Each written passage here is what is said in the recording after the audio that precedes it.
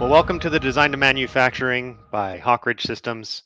You're in the breakout session for improved performance with optimal hardware and settings. I'll be your host today. My name is Alex Taguchi. A little bit about myself. I've been with Hawkridge Systems for the last 11 years, and I am currently a technical support manager. My team is a bunch of support professionals that a lot of you have interacted with when you call in and you're looking for technical support. And another one of my passions is testing laptop and hardware technologies for purchasing decisions for our internal Hawkridge Systems computers. So before we go out and buy a bunch of expensive laptops and desktops for our own engineering staff, I get my hands on it and put it through a battery of tests and benchmark those. Another area of expertise that I've had was testing future technologies like data center and virtual environments. So if you have any questions for me, use that question and answer panel over on the right hand side, and I'll do my best to get to those towards the end of the presentation. We also have a chat panel on the right too, so feel free to chat with the other participants and the other attendees. And we also have a couple of application engineers in the chat helping out today, including Tim Newton, who's a moderator. So thanks everyone. So let me get into my presentation here, and then we'll begin.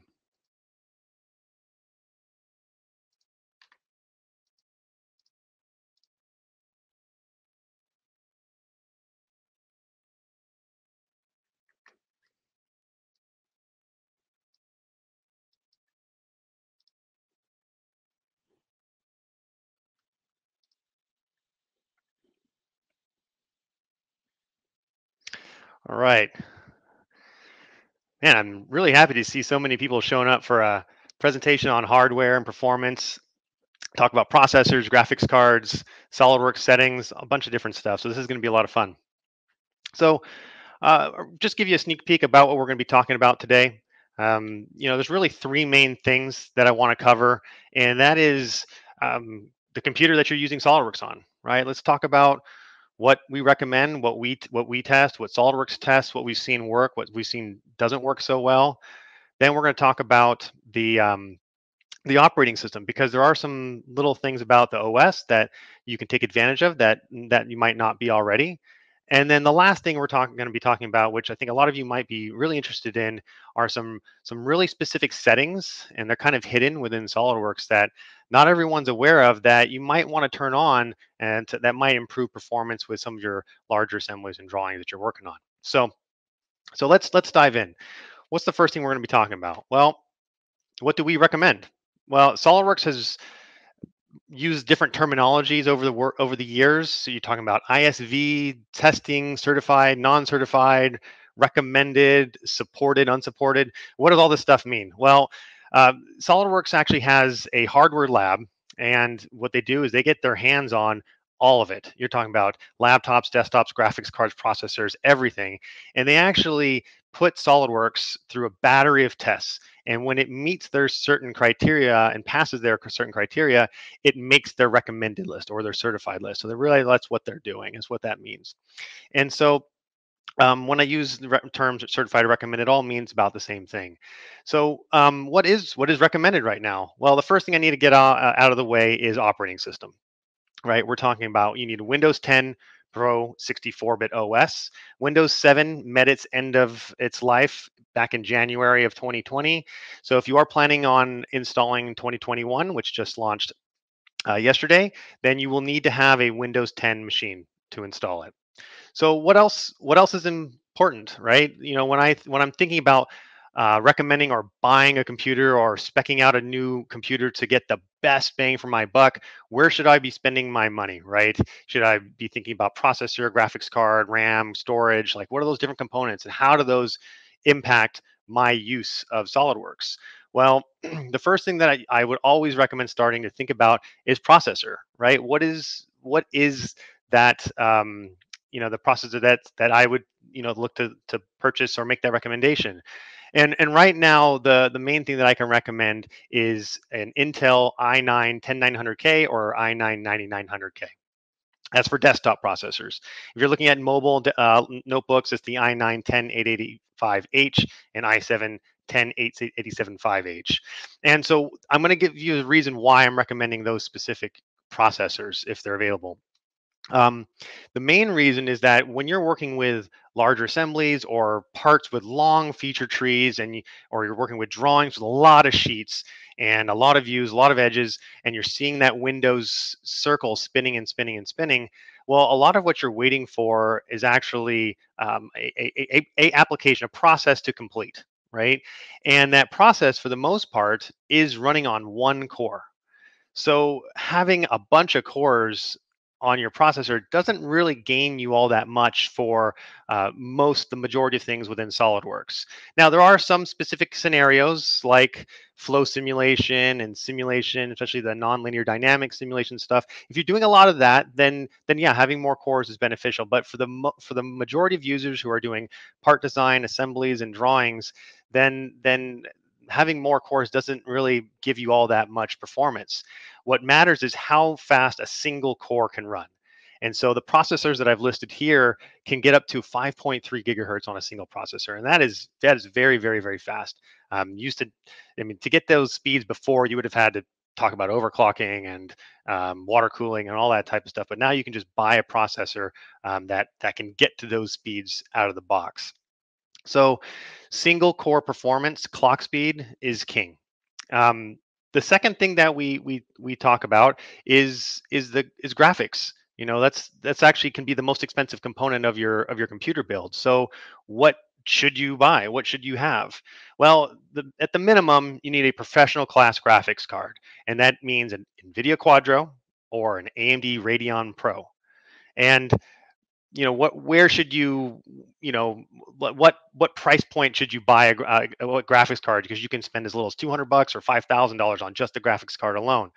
um, it kind of depends on how many edges and triangles that you're typically showing on screen, because the graphics card by and large is solely responsible for the panning, zooming, and rotation speed and frames per second that you're seeing in the graphics area, including parts, assemblies, and drawings. So what really if you have large assemblies, 10,000, 20,000, 50,000 components, that's a lot of edges. You're talking about millions or billions of triangles being displayed. So yeah, the graphics card you need to bump up to like a Quadro RTX 4000 or 5000 if you want to see a smooth pan, zoom, and rotational performance. Now, which one do we recommend between AMD and NVIDIA? Either one passes the SolidWorks certification recommended list. The only asterisk I would add to that is that NVIDIA Quadro technology is the only graphics card that is fully compatible with SolidWorks Visualize. So if you're using that ray tracing photo rendering add-in, then you would want to go with NVIDIA Quadro based card. Um, and that'll guarantee, and with Visualize, the higher performance Quadro you get, the faster those renderings will be. It's a direct correlation there. So what's next? RAM, right? RAM is the temporary storage that all your files get loaded into when you load it off your disk, and the minimum recommended right now is 16 gigabytes of RAM. Now, RAM is cheap, so if you feel like you need more, buy more. 32 or 64 gigabytes of RAM. It's not a big cost to your overall system build, so buy as much as you need. If you're working with larger assemblies and larger drawings on a regular basis, then yeah, having more than that is probably recommended. 32, 64. 64 is about as much as anyone would ever need. We'd hardly ever see anyone using assemblies and running studies and simulations that exceed or even get close to that threshold. And the last component is storage. Storage really is only going to impact your I/O, right? Writing and opening files from your disk. So if you are loading from a local C drive, like you've got a Vault View in PDM, or you're working off just a local C folder, then yeah, the speed at which that it takes to open your files and to save your files and commit those back to disk is going to be determined partly by the speed of your SSD or your storage drive. And right now, there's really no reason to recommend spinning disk hard drive technology. basically obsolete now. So SSDs are it moving forward, and the fastest ones you could possibly get are what's called an NVMe drive. So most computers now are shipping with NVMe based SSD drives as the C drive by default, and so that is the fastest that you can buy right now, and it's what we recommend. So there's another component about buying a computer or building a computer and specing it out, and that is where do you get it from? And so we're not going to recommend any particular brand to go to, but I just want to add a note about what to consider. So, we've all heard of Lenovo and Dell and HP and the big brands. They cover a lot, is a wide spectrum of uh, of computers, and that's a known quantity. Now there's an argument to be made about going to a boutique builder like Puget Systems or Box Technologies, and that they build machines almost specifically for SolidWorks or specific engineering applications. So you're going to get a slightly more tailored experience, and maybe even a custom experience where you can hand pick a specific processor versus another, or versus a motherboard or things like that, and potentially even overclock the processor.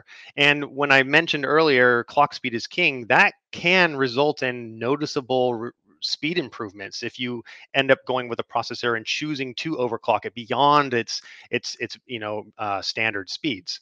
So I do want to make note of that. There was one other thing I forgot to mention about processors, and I completely glazed over it. Is AMD. And some other options that are out there. So I want to go back just a second to talk about that.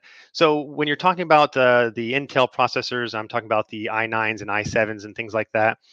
Traditionally, as of just like a year or two ago, almost the standard processors that you would find in any of these workstation class machines were Intel Xeon based processors, and that has slowly been phased away in terms of the reason for that, and mostly it's because of clock speed, right? Xeon technology processors, those traditional now are focused more on the multi-threaded applications. So if you are a heavy flow simulation user, for example, then it might be valuable to look at some of the different Xeons out there that are available, because they can offer many more cores, and that can benefit some of your multi-threaded applications. Now, the other benefits that Xeon gives you are like ECC RAM and dual socket motherboards, things like that, which really aren't relevant to SolidWorks. So we tend to not really recommend those for the most part. Nothing wrong with ECC, but there just isn't really a requirement to have that to run SolidWorks effectively without and get a good performance out of it. The other thing I want to mention about processors, I said AMD. There's a lot of hype and there's a lot of marketing about AMD processors, specifically the Ryzen and Threadripper chips, and there's a lot going for them. Now, what we've seen though is in all of our benchmarks and what we've seen in third-party benchmarks where they compare similarly priced Intel versus similarly priced AMD processors on SolidWorks specifically, Intel processors almost come ahead every single time. There's some very specific scenarios where they don't, and that's where multi-core matters. So those nonlinear dynamics and flow simulation studies, yeah, you get more cores with AMD processors, but you get less clock speed. So for the most part, Intel chips are the ones we tend to recommend. And then the last bit about that AMD is that if you were to go to Lenovo, HP, and Dell, there isn't a single machine that they offer right now that offers an AMD-based CPU. So you're likely to end up with an Intel chip anyways. So let's move on to software. So let's take a look here. So where else can you gain speed? Right now that we've covered hardware, you got a good idea about processor, RAM, video cards, all that good stuff.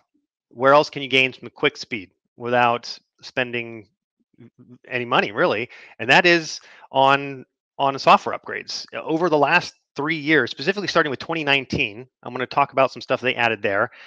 They introduced something called the new graphics pipeline, or enhanced graphics mode, and what that did was it leveraged a newer version of OpenGL technology under the hood, so kind of like a new graphics engine, if you want to think about it that way, where it allowed them to then harness the technology that's available in newer modern age graphics cards. So beforehand, before 2019, they were kind of handicapped by the graphical engine that they were deploying.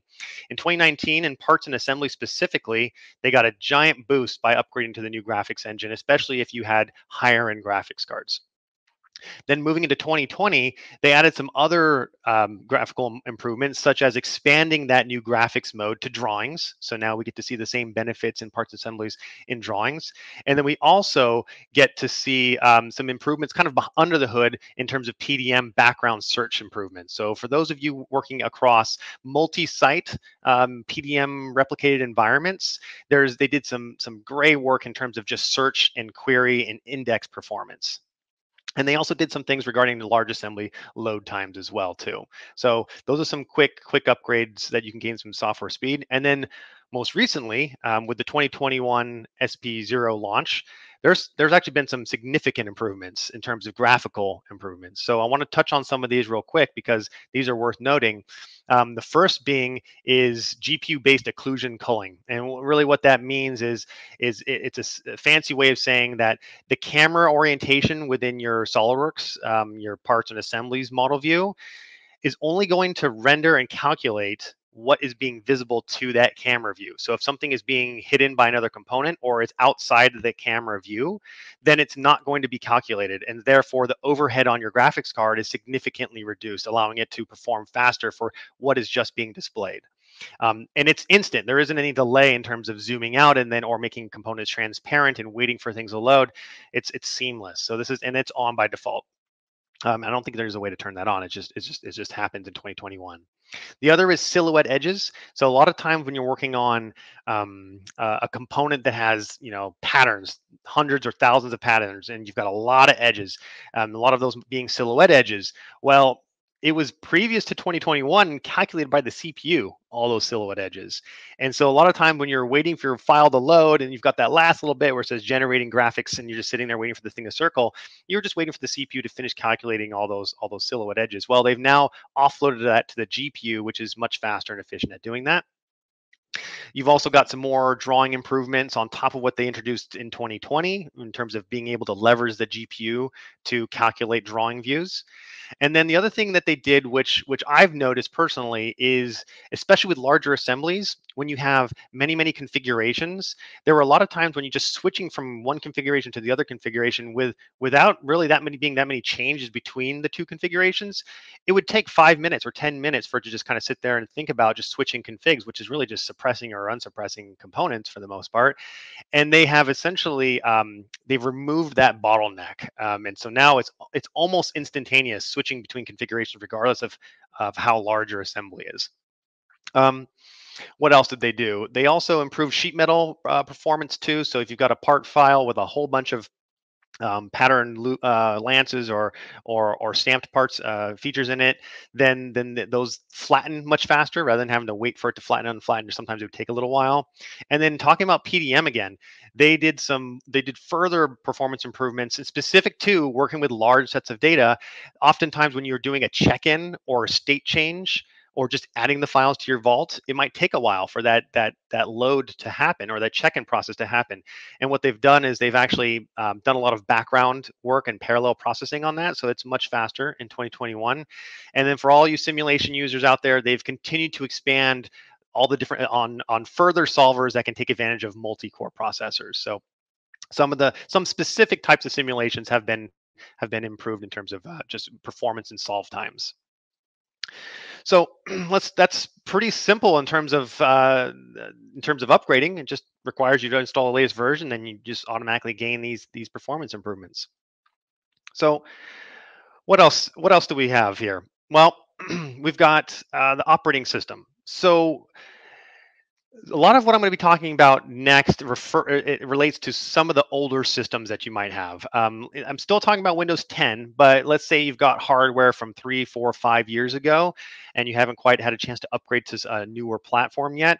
Then some of these settings might apply to you. But the first thing that I can recommend is install the recommended driver from that SOLIDWORKS currently recommends. And so if you've got an NVIDIA graphics card, you want the NVIDIA R440 branch. They no longer certify a specific version. They used to do version 441 dot something something something.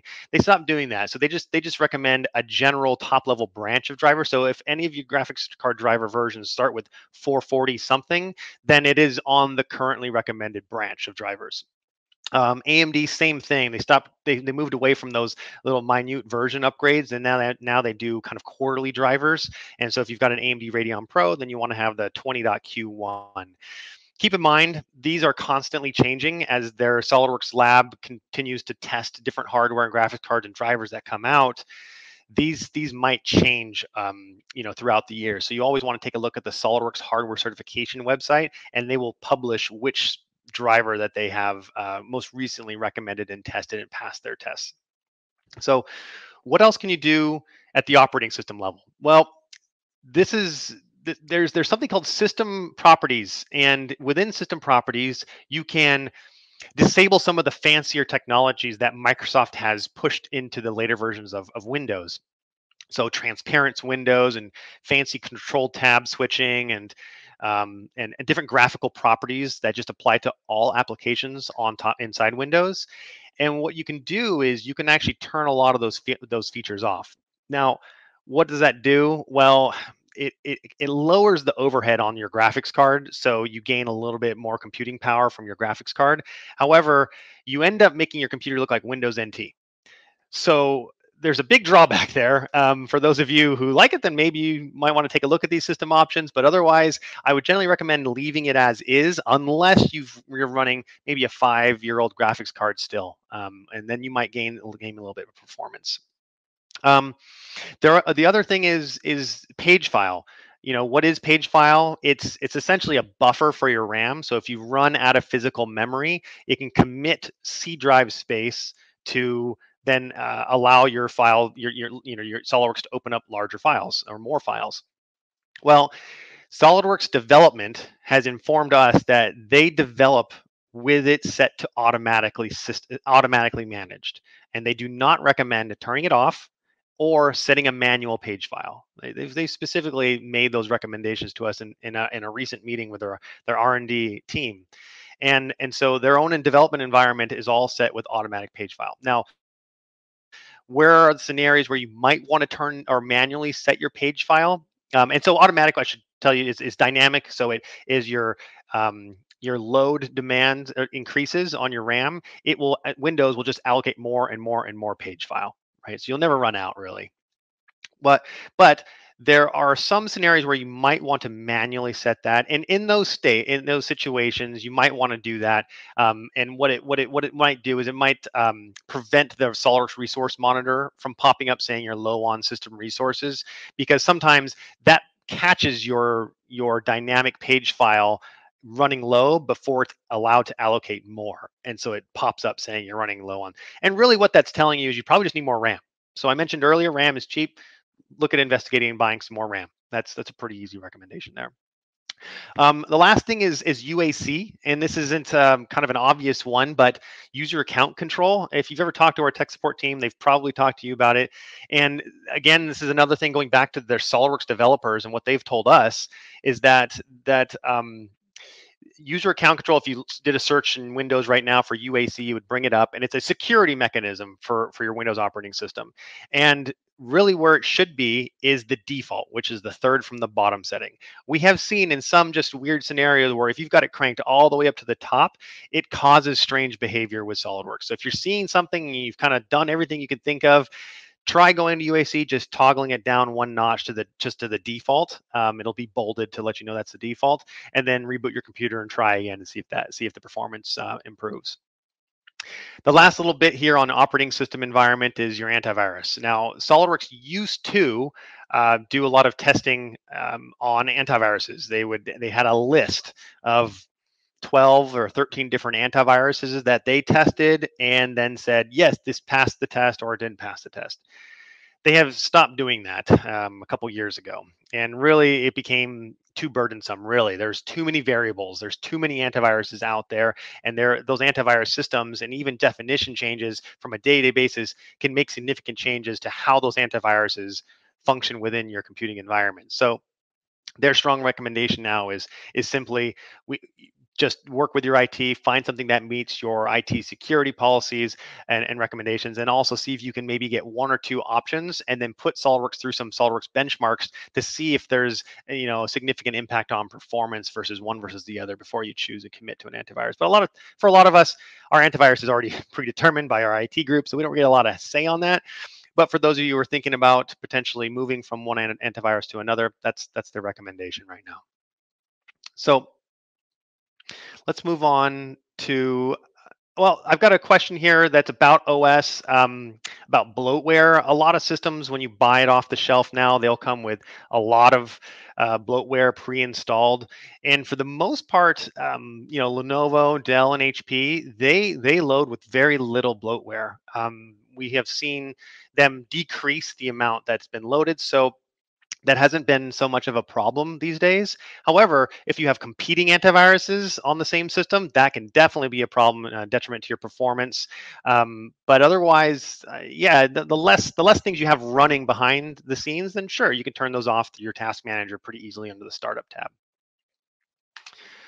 So here's some screenshots of how you get to those visual properties, right? So if you go into your system properties and then you click on the performance settings, that's where you can get to that visual properties. If you set it to adjust for best performance, it's going to make your system look like Windows NT, but you might gain a little bit of overhead there. For setting your page file, same area, system properties, but click on the advanced, go to performance options, and then you can uncheck automatically manage and then manually set. You can even move it to a different drive. If you have a faster drive than your C drive, you could point it to a D drive or an E drive that might be a faster drive, which might gain you some performance gains there. But often your C drive is going to be the fastest drive in your system, and generally should be.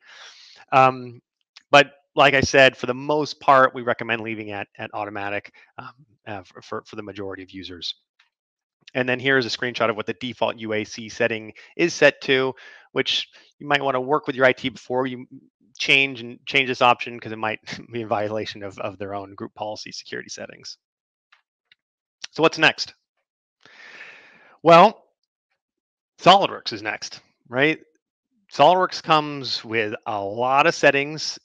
We're talking about hundreds of settings that you can potentially change, and some of them can have direct impact on the performance that you get within SolidWorks. So we're going to take a look at some of those. Actually, most of these that I've found are going to be the ones that are going to have the largest impact for the most of you. So the default settings. SolidWorks, when we tell people to run in a safe mode, it loads SolidWorks in a set of default settings. But and when you launch SolidWorks the first time, it's going to try and load in those default settings.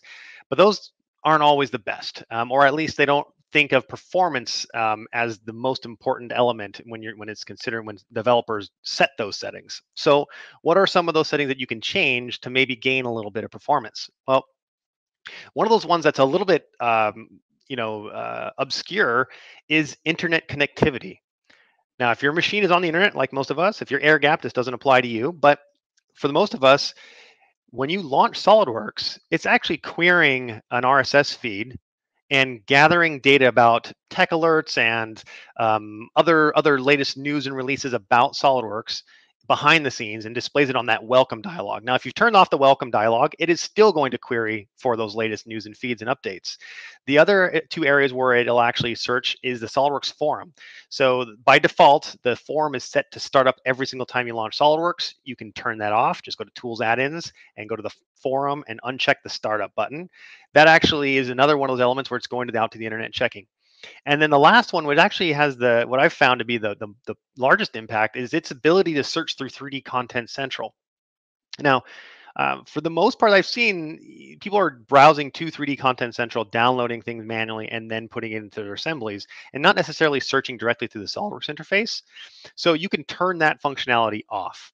And I'll show you where those screenshots here. The main one I'm showing here is how to show off those tech alerts and how to search for solutions when SOLIDWORKS crashes. The other option to turn off 3D Content Central is here. It's under System Options, and then click on the Search subcategory on the left-hand side, and you just uncheck Include 3D Content Central Results. And I'm talking about searching through that upper right-hand search box within your SOLIDWORKS interface. That's where this is going to do that searching. What else can you turn off? Well, SOLIDWORKS does a lot of updating. When you open up an assembly, when you open up a derived part, when you open up a drawing, it's going to always try and reference the latest if possible, right? If anything has changed, it's going to give you that kind of dirty flag that things need to be rebuilt. So it's going to try and load those. Sometimes it'll prompt if it wants to load and rebuild. Well, if you're working with large assemblies that take a while to open or large drawings, well, you could turn a lot of that auto updating off. So the first is to just on the drawings front, because we do tend to see a lot of those performance issues with larger drawings. You could just turn off auto updating when opening drawings, and that's under tools options, under drawings, and then performance. This is a newer setting, or they moved this menu around in 2020, so it might look different if you've got an older version.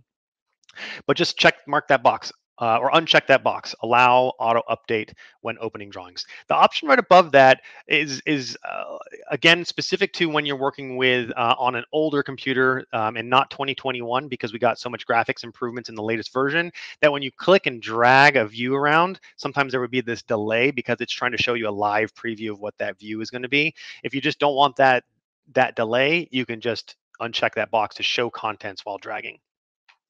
What other updates can you disable? Well, there's which I think most of you have heard of if you've attended some of the assembly breakout sessions from earlier in the day. When you launch a large assembly larger than 500 components, well, by default, it's going to go into this large assembly mode, right? And it's going to turn on and turn off some things. And one of the things that it doesn't turn off is automatic rebuild. And so what you can do is you can just turn that off, right? So suspend automatic rebuild. Now, keep in mind, when you turn this on, what that prevents happening is if you edit a part and switch back to your assembly, it's not going to automatically update. So you're going to have to manually hit Control Q or Control B to see those changes. But it can speed up your workflow if you're doing a lot of changes, go to part, go to drawing type of a thing. The other thing that I wanted to mention about this in 2021 specifically, I know everyone has seen this. When you edit a part and you have your assembly open, and then you close the part and you say, do you want to keep or discard changes made to the assembly? Well, before, even if you click discard, the switch back to the assembly could take a little while, longer than it should if it's just discarding changes that were just in RAM. Now it's almost instant. They've made a lot of background improvements to that delay. So now there isn't so much of a penalty for making changes and discarding them when you're working on when you have a lot of parts and assemblies open at the same time. So sub note there. Here's a big area that I want to talk about in terms of graphics settings. There's a lot of kind of misinformation about what these settings do and what they don't do. Well, the first thing that I want everyone to do is make sure that they open up this setting, which is under System Options, and then go to the Performance section. The very last option at the bottom is called Enhanced Graphics Performance. That is that new graphics engine. So you can choose to not use it and revert back to the old graphical engine. The only reason why you would ever want to do that is for troubleshooting purposes or if you're running on a very old computer. But for the most part, you want that option on to get the benefits of 2019, 2020, and 2021 graphical improvements, which will leverage the new OpenGL 4.5 based technology. So turn that on. The other thing that I want everyone to do is take that level of detail slider and slide it all the way to the left to off. And what that level of detail slider is doing is it is meant for older systems and older, slower graphics cards. But what it's going to do is it's going to take all of your graphical triangles. Let's say you've got 1 million triangles displayed that make up your assembly. It's going to reduce those down to simpler blocks. So that way it can maintain a smooth rotational performance. So it's going to try and target 30 frames per second during a rotate. And so if this thinks that it can't do 30 FPS, that'll start reducing the triangles displayed on screen. But what happens now is that there's now a delay for it to calculate what that reduction is going to be and then also trying to resolve it back to high quality. And now with newer modern graphics cards like the Quadro RTX card and the Quadro P series cards specifically and the T series cards, you don't really need to do that anymore, especially in 2020 and 2021. And the performance of those graphics cards is so significantly better in the newer version and on these newer hardware that just don't need that anymore. And it actually can be slower to have this option on. So turn it off. The other thing that I've seen some people do, and it's a little jarring, is to turn off transitions. So whenever you take two components and you say make coincident, you see this animation of them, coming together. Well, you can set that transition to just be off, and so what happens is they just snap together wherever that mating condition says they're going to be. And the reason why I say it's jarring is that sometimes if you accidentally click on two components, something sometimes flies off in space and you don't see where it went. Well, since there's no transition, you don't know which direction it went. So you're gonna have to zoom back out, figure out where your part is, and then drag it or remate it to where you think it's supposed to go. So just be aware of that. But it is faster to do it instantly. So you can kind of move along in your assembly modeling faster. And the other thing that I want to mention about just graphics performance is real view, shadows, and ambient occlusion. Now, for the most part, I don't know about you guys, I turn all this stuff off. I don't need my model to look shiny and have shadows and be all that pretty when I'm just making a part, right? I want performance, right? As long as the geometry looks correct, then that's really all I care about. And so there's actually a significant amount of overhead added, specifically with the shadows mode. So real view does add some, but not all that much. But shadows and shaded mode tends to drag your graphics card performance down the most out of these three things. And ambient occlusion, it's off by default, but it just throws dirt and shadows on your model to make it a little bit more realistic. But this is where you would turn it off. Just go to your heads up toolbar and uncheck those three options. The last note about graphics is image quality. And if you've ever worked with our tech support, this is one of the very first things that we do when we look at a part file that takes a long time to rotate or to load, is we take, or the file size is really large and like, why is this part file 100 megabytes, right? Well, we always take a look at the document properties for that part. So this is under, once you open up the part, go to system options, document properties, and there's going to be two sliders here, depending on which mode you're operating in, if you're operating in shaded or non-shaded modes. But generally, just the main recommendation I can make is do not work in the red zone. This slider is not a linear quality slider. It's exponential. So when you get into that red zone, the amount of edges that are being displayed exponentially increases. So yes, your smooth lines are going to look smoother when you move this further to the right, but what ends up happening is it adds significant overhead to both your processor and your graphics card. So generally, just don't operate in the red zone, and everything will be okay. And if you're working in wireframe and high quality, it's the same concept applies. Just operate somewhere in the middle there.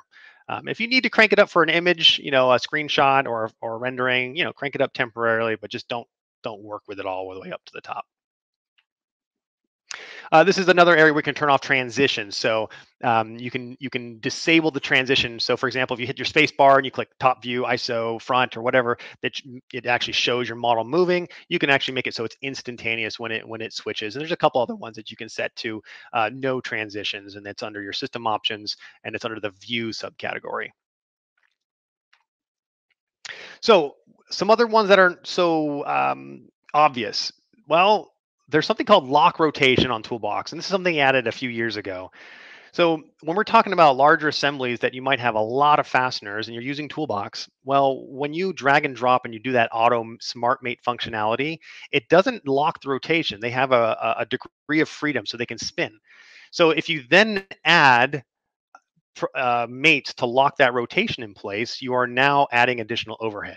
So there's an option now that you can just auto lock it so that doesn't require those additional mates, which reduces the top level mate count, which is a great thing for performance in general.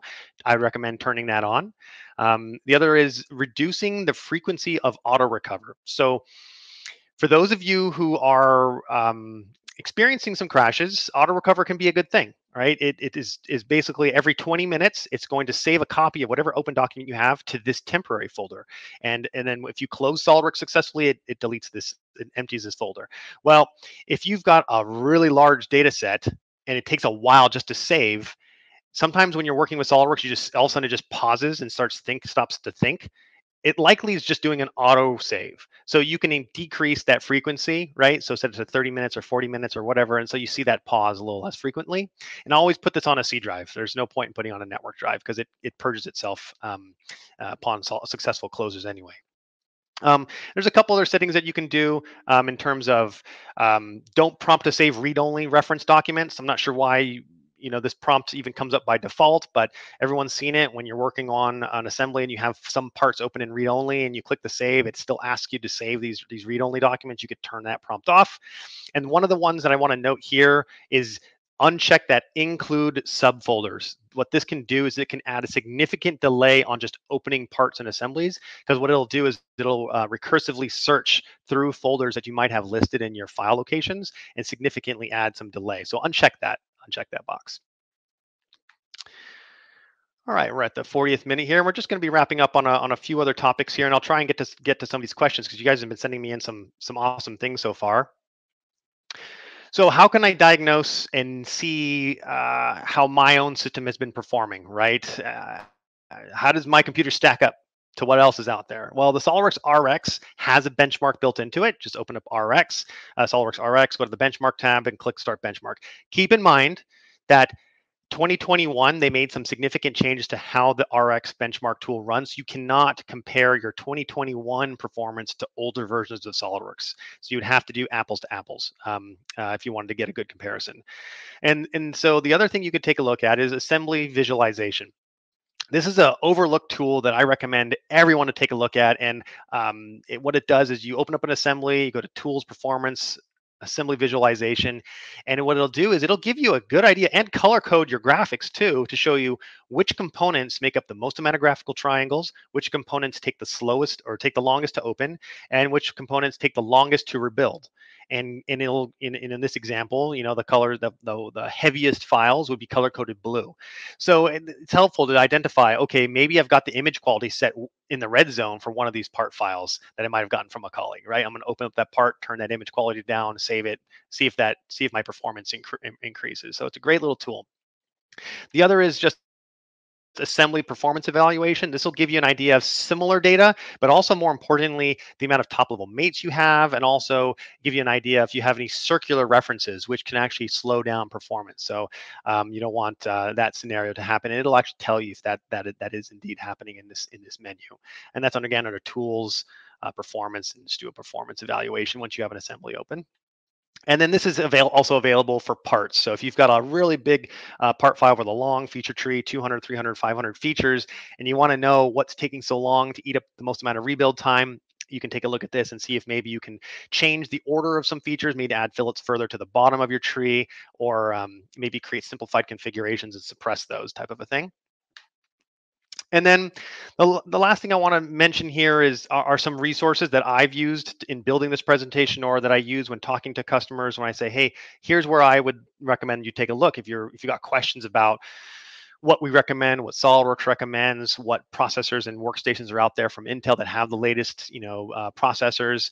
So Intel actually has a specific website that has a list of all of the certified workstations from different vendors. So you can get a really good list of just potential workstations that you can investigate and see what works for you. That's available on that website. And then there's the hardware recommendation or hardware certification website, which again is where SOLIDWORKS releases all of their own internal testing. So every laptop, video card, driver, OS combination that they test and pass will show up on that list. And again, they update it every 3 to 6 months. And then again, where we get a lot of our own benchmark data and a lot of reference material, SOLIDWORKS has a benchmark site that has information that is provided by users when they perform that RX benchmark and they say share with others. As soon as you click that, it uploads it to this benchmark site, and it's got a table, and it'll give you a specifics of what processor they had, what graphics card they had, how much RAM they had, and then you can compare how fast your system compares to other computers and other users out there. And then the last little bit of information I want to kind of plug is Puget Systems. They do some of the best benchmarking that's available out there. They're unrelated to us completely, and they what they do is they just get the latest CPUs, the latest graphics cards, and they've actually even worked with SOLIDWORKS directly to build better custom benchmarks to tell you, okay, yes, this processor is better in these scenarios, but not better in those scenarios. So they do some fantastic benchmarking. So I highly recommend everyone take a look at their blog and content because they do some things specific to SolidWorks and other things related to SolidWorks. So with that, I wanted to thank everyone for tuning in. It's a lot of data about hardware and performance, and now we've got about 10 minutes left here before we've got a hard stop at 2 o'clock. The session will end. So I'll do my best to try and get to some of these questions here. So let me take a look here on my Q&A. I've got a whole bunch. Let's see here. Where do you find the 3D Content Central option? You turn that off under your system options under search.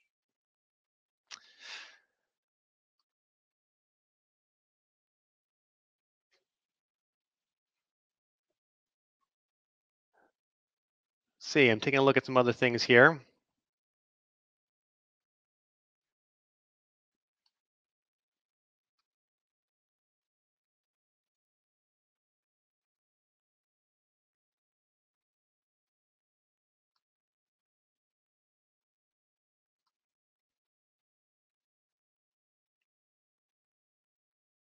Here's a good question about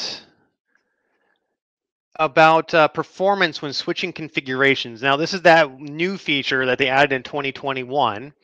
And yeah, that's a great point. The question is, do you think that the performance improvement in changing configuration reduces the need of display states? Well, that's a great point because we saw that using display states to just hide, show, or change appearance data, and not have any actual suppression differences or part differences. A great way to improve the performance, because then you could just switch display states rather than switching configurations and waiting. I haven't actually tested that exactly to see if it's comparable, but from what I've seen is that, yeah, when you switch configurations, it is so much faster that there might not be a need to have that much of a use of display states now. So that's would be interesting to test, but I would lean towards, yeah, that being a true statement. Another great question about just general hardware about the Quadro RTX 3000 series that launched from SolidWorks. Well, so the latest graphical engine that SolidWorks updated to is OpenGL 4.5. So any card that can do OpenGL 4.5, which is most cards nowadays, and then for a while, are going to be able to take advantage, or SolidWorks is going to be able to take advantage of that graphics card technology. However, the specific cards that the questions about is called the 3080, 3090, and 3070 RTX cards. Those are actually gaming cards, and so those would not be tested by SolidWorks, and nor would they be recommended. So until the Quadro RTX versions of those come out and are tested, then I would say stay away, because they will not be tested. Let's see. It's a question about PDM managed files. What would be the difference in building a standard PC for SOLIDWORKS client versus a file server for PDM? The system recommendations are going to be very different. What this presentation is all about are the end users, those doing the part modeling and things like that. A PDM system requirements are vastly different. It requires a server OS. It requires 4 or 8 cores. Doesn't need that much processing speed, and it doesn't really need a graphics card unless you're doing some automated tasks of printing to PDF. So there are some specifics in there about your PDM server requirements, but they're going to be nowhere near the level of performance that you would need on a client end.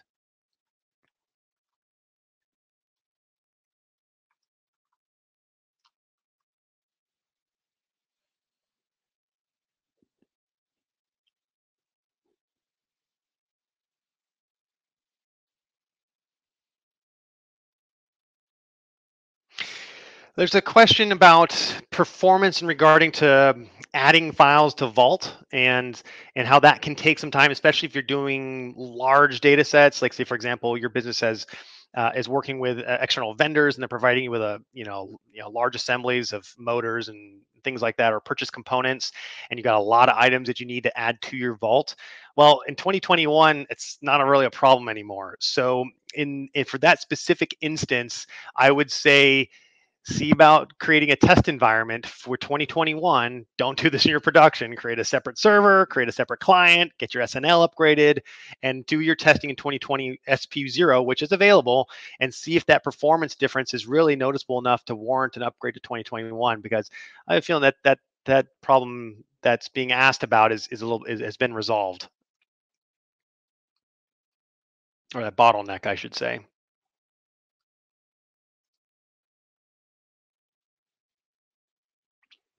And just to touch on the specific graphics cards, the Quadro RTX 4000, 5000, 6000. Those are pretty much the highest end cards that you can get right now that are certified and recommended by SolidWorks. The only reason to go to like to the 6,000, you could go to a 8,000, but you're talking about like a $10,000 graphics card. The only use case for those for SolidWorks applications is visualize. If you're a heavy visualize user, then yes, you can significantly improve the rendering time. The more expensive graphics card you have, or the more CUDA cores amount of RAM that those graphics card have. But for the most part, an RTX 4000 is plenty power for the vast majority of users.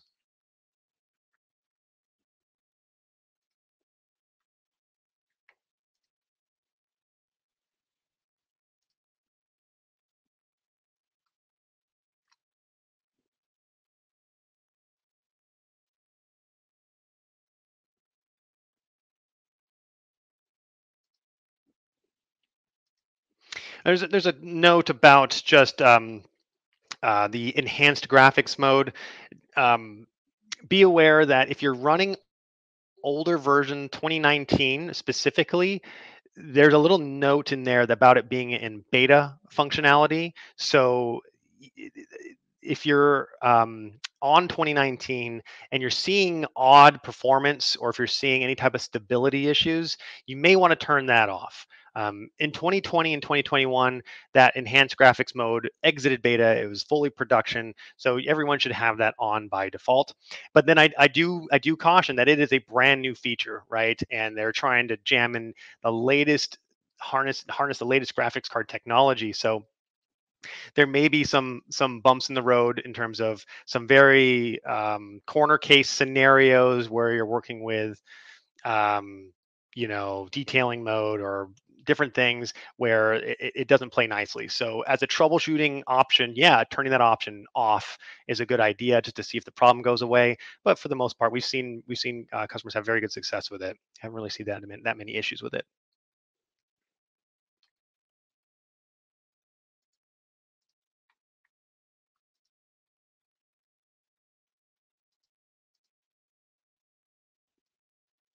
Let's take a look at chat here.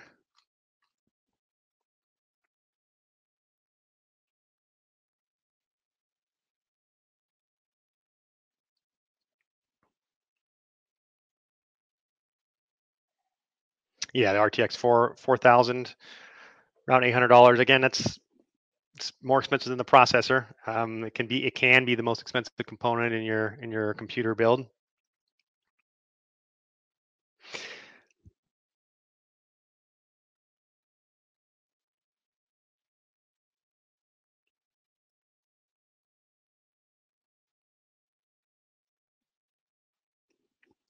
One other website I wanted to plug before we wrap up here. I'm not seeing too many more questions come in. Is if you're looking at just to get an idea of what processors are out there and what's compatible, everyone should take a look at a website called PCPartPicker.com.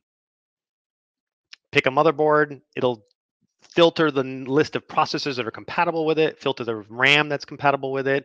It'll give you, if you pick your graphics card, it actually calculates the total wattage of all the components and then recommend certain level of power supplies. So for those of you who are really, really interested in building your own system, that's one of the best sites out there for that type of thing.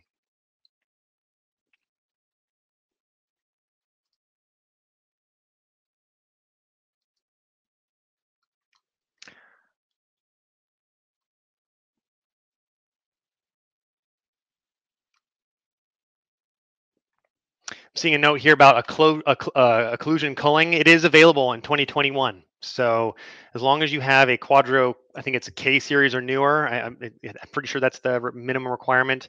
GPU-based occlusion culling is enabled in 2021.